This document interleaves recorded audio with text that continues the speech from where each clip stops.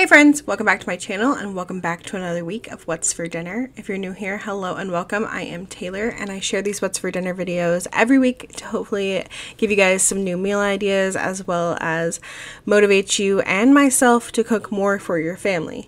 We had a bunch of delicious dinners this week. All of the links that I have will be down below in the description box. Now let's go ahead and get into this week's What's for Dinner. It is Friday night and tonight for dinner we are having pizza, and it's been a while since I showed like the pizza dough recipe that I use, so I thought I would share it tonight. So I'm starting off with 1 cup of warm water. We don't want to be too hot, so I just get like tap water, pretty warm, not like burning boiling hot because we don't want to like kill our yeast. And then I'm gonna add 2 1/4 teaspoons of active dry yeast. This is not instant yeast, it is just regular active dry yeast. 2 1/4 teaspoons is equal to like 1 packet if you buy it in packages, but I buy it in bulk, so just 2 1/4. And then we're gonna add in a tablespoon of either sugar or honey. I've done it with both, and I prefer it with the honey. So I'm gonna add the honey in there. I'm gonna stir it around, and then I'm just gonna let this sit for 5 to 10 minutes and let our yeast develop.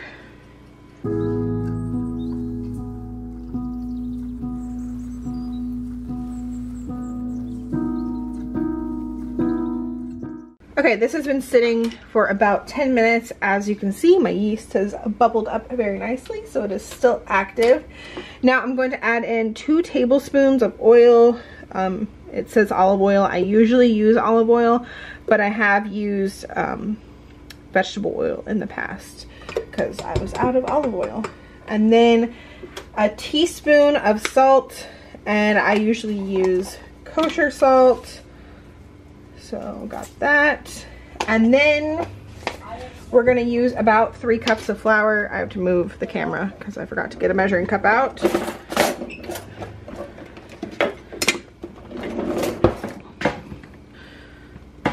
Okay, 3 cups of flour.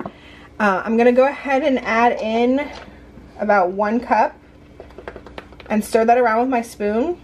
And then I'm gonna get my bread hook on here, dough hook, whatever you wanna call it. And start mixing it and slowly work in the other 2 cups, give or take half a cup. Sometimes I need a little bit more, sometimes I need a little bit less. And I always use bread flour now when I make bread or pizza dough. It just turns out better, in my opinion.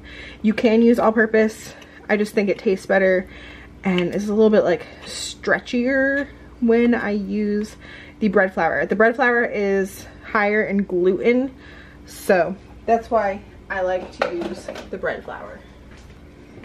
Alright, got my dough hook on here, and I'm just gonna do this on the 2 setting, which is like for flour, for doughs, and just slowly work in that other 2 cups.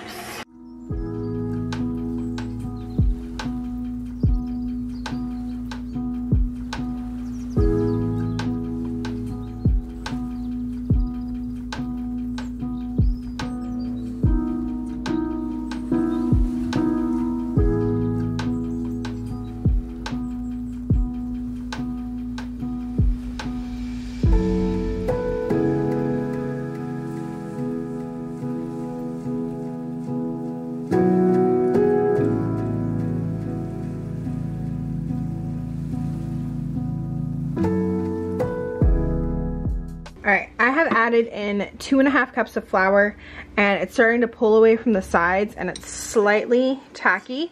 At this point, I'm just gonna let that knead for 6 minutes.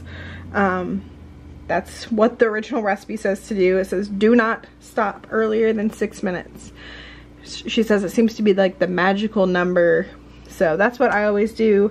And the dough will continue to like pull that stuff away from the sides and get nice and smooth.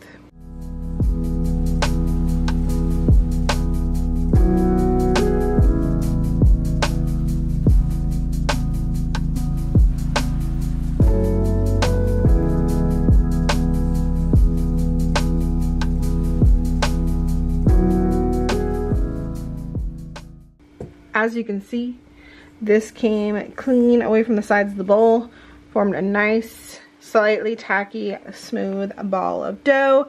So now I'm just going to put a little bit of olive oil in the bottom of this bowl, pull this dough off of this dough hook, and roll it around in that olive oil. Make sure it's well coated. And then it's just going to sit in this bowl covered with a towel for the next 1 to 2 hours. Let it rise, and then we will make our pizzas.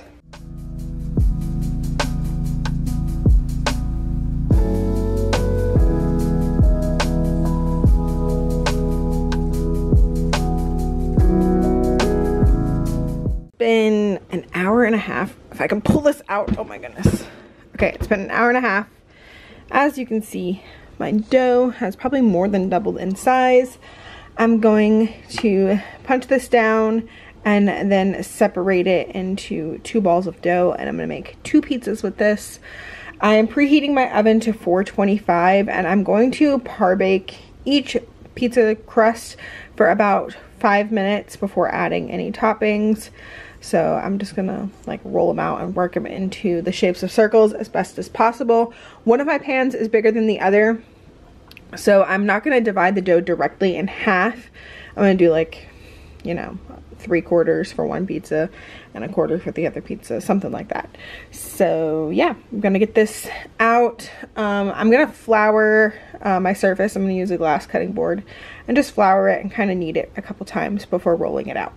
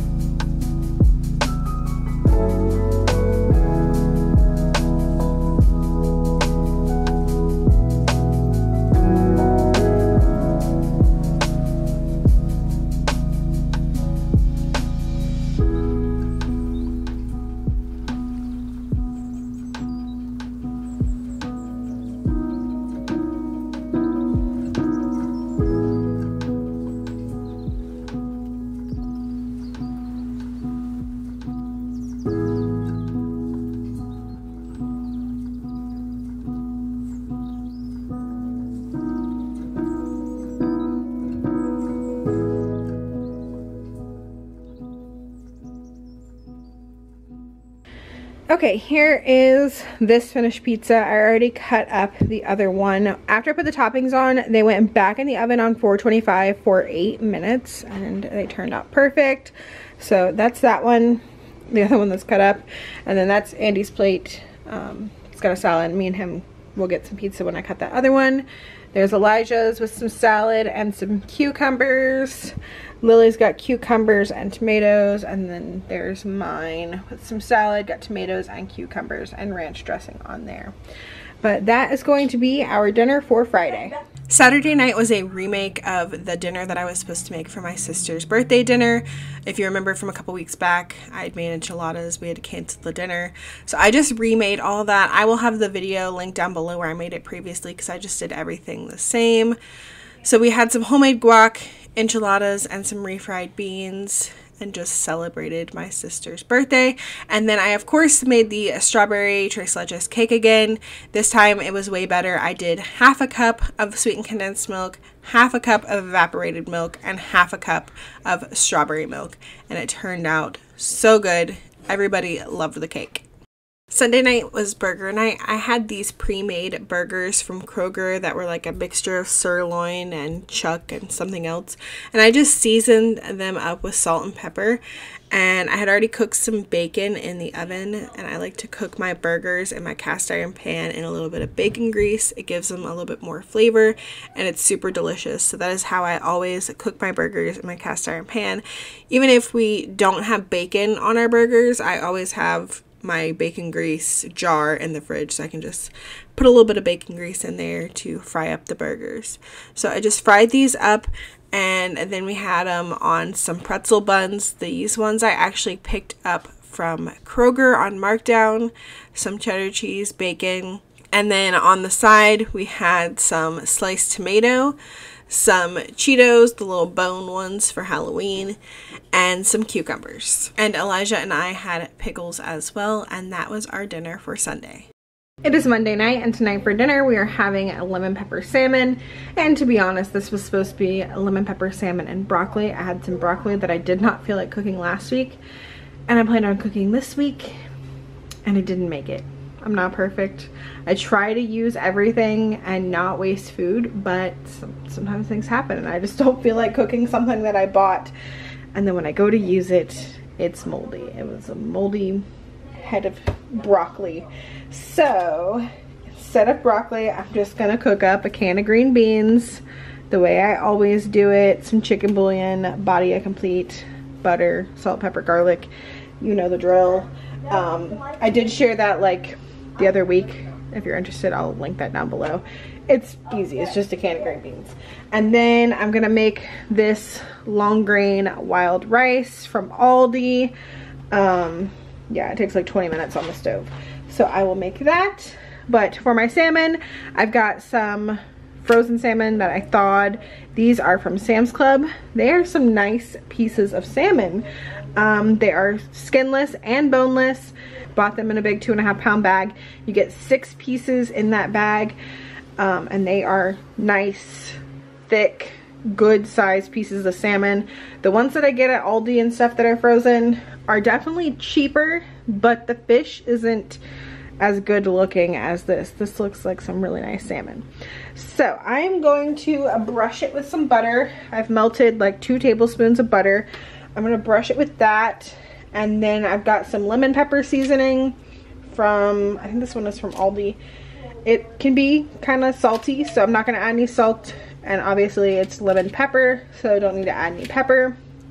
So we're just doing butter, lemon pepper seasoning, and then I sliced up 1 lemon.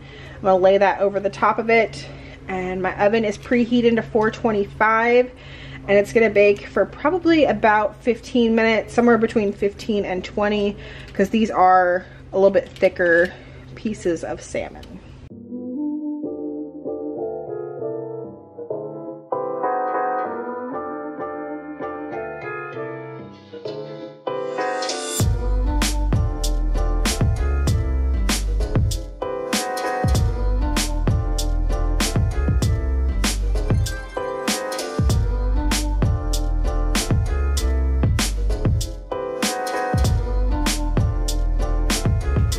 And here is dinner. We've got our salmon, our green beans, and our rice. And I took the slices of lemon off the kids because they won't eat the slices of lemon or even like squeeze them over their salmon.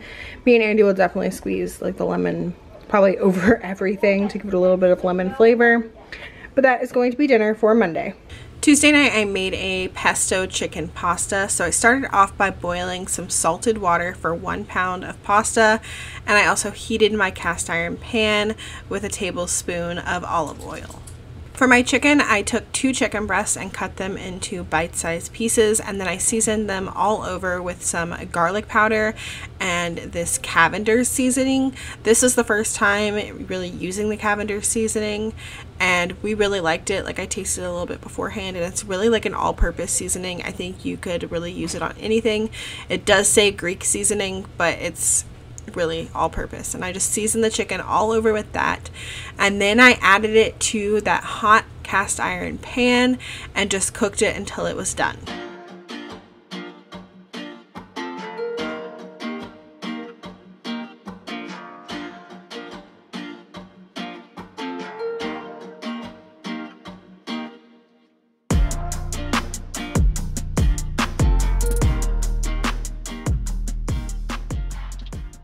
When my chicken was cooked through, I added in some Italian seasoning and some minced garlic and let that cook for about 30 seconds.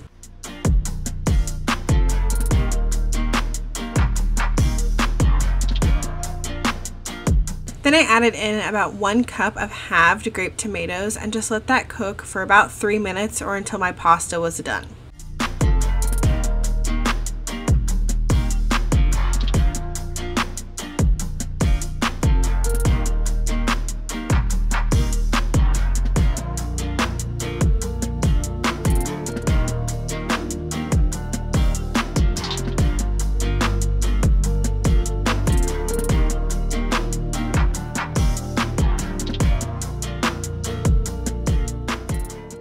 When my pasta was done, I reserved about a cup of the pasta water before draining it, and then I added my drained pasta to my chicken and tomatoes, along with about a cup of pesto.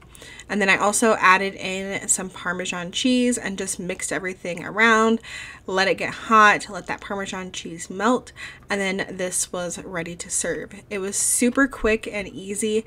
This pesto that I used, this is the first time I used it. It was from Sam's Club and it was so good. I will definitely be buying that again in the future. It comes in a big jar, so I will have to use more of it in another recipe. I also heard that you can freeze pesto. I've seen a bunch of people do that on Instagram, so I might do that. But this was it for dinner this night. We just had this. A salad would be good with it, but it was super filling. You know, it's pasta, it's got chicken in it. So we just had this to make it super quick and simple. On Wednesday night, we had red beans and rice with andouille sausage. So I started off by just browning up a 1 pound package of andouille sausage. I buy this at Sam's Club. It comes in a 2-pack, so I just used half the pack. And I just fried that up till it got like nice and crispy.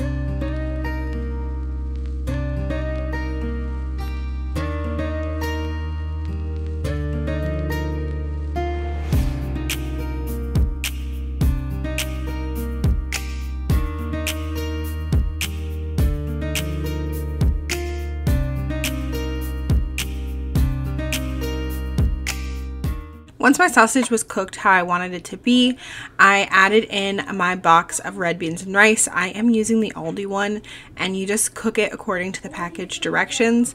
So for this one, you add 3 cups of water, your rice, your beans, your seasoning mix, and 1 tablespoon of butter. Give that a good stir and bring it to a boil. And then once it came to a boil, I reduced the heat, covered it, and simmered it for about 25 minutes until all that liquid was absorbed. This makes for a super easy dinner, and it's really delicious. And you can use like any boxed red beans and rice that you want, even like the dirty rice. Really, you can add sausage or meat to any of those boxed rice mixes.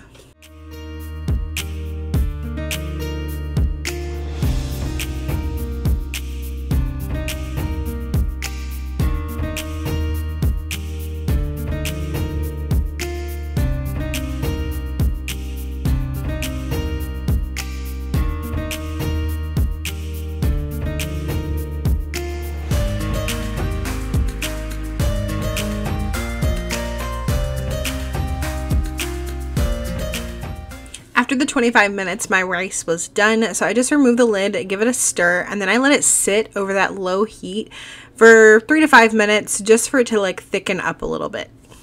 And I just like to serve this with some canned corn on the side. This was delicious and super easy to put together. It is Thursday night, and tonight for dinner we are doing chicken and gravy in the Instant Pot. I had planned to do this in the crock pot, but I didn't thaw out my meat last night. So I thawed it out earlier today. Gonna throw it in the Instant Pot tonight, and it'll be super simple and easy. Basically the same as doing it in the crock pot, just I didn't have to start it this morning. That is why I love having an Instant Pot, because when I don't plan ahead, I can still make pretty much the same thing that I was gonna make in my crock pot, just in my Instant Pot. So in here I have some chicken thighs. I've gone and like removed most of the fat off of them, not all of it, because it's nearly impossible to remove all of it, but I did cut off most of it. As you can hear, my Instant Pot is done making mashed potatoes. So as soon as I get those out, I'm gonna add these into the Instant Pot. Thankfully I have 2 inner pots for Instant Pot. I used my stainless steel one that the Instant Pot came with for the potatoes, and I'm using my non-stick one for my chicken. So this is about probably 1.5 pounds. It's 6 chicken thighs. To that I'm gonna add some garlic powder. I do have a recipe that I'm loosely basing this off of, but I'm not following it exactly, but I will leave it linked down below. It's the crock pot recipe. Some parsley. I'm gonna do a little bit of ground sage. And then we've got some pepper, some black pepper.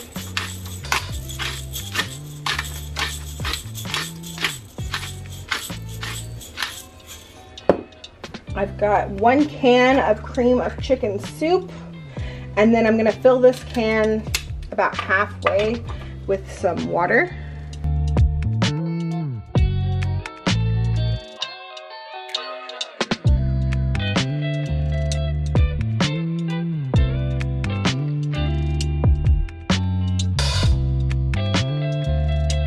Okay, now I've got some diced up onion. This was 1 like small onion. I just diced it up. And then finally, I've got 2 packs of chicken gravy. I'm just using this one from Aldi. I'm gonna get that in there and stir this around.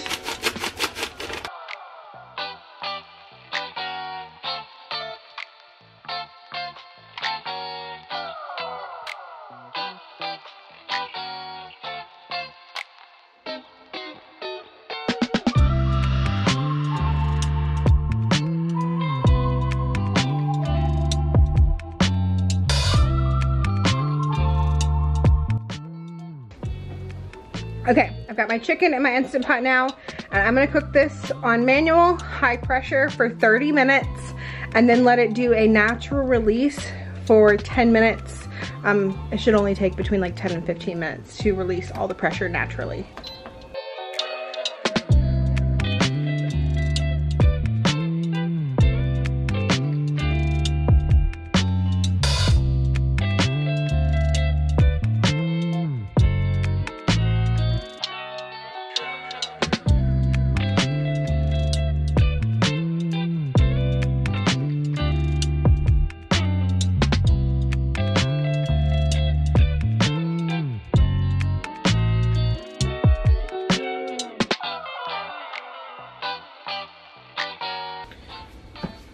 Okay, this is done. I'm just gonna like use some forks and shred up this chicken and stir it all up. And we're gonna serve this over some mashed potatoes and have some green beans with it. And here that is all plated up. We've got our chicken and gravy over top of our mashed potatoes. This would really be good with rice as well, but I prefer mashed potatoes. My family wanted rice, but you know, I won this time. And then we had some green beans, and this was very good. As I said, I will have the recipe for this in the crock pot link down below, and I did adjust it a little and do it in the Instant Pot, but it was delicious, and I will definitely be making this again, especially when it like actually cools off. It's still like really warm here in Georgia. I need some fall weather so I can eat more like comfort foods and soups and things like this with gravies and stuff. I'm so looking forward to that. But that is going to do it for this week's What's for Dinner. I hope that you guys enjoyed it. If you did, make sure you leave me a thumbs up and subscribe down below if you haven't already and you do like these kinds of videos. Let me know in the comments if you plan on trying any of these recipes. As always, thank you guys so much for watching, and I will see y'all in the next one. Bye!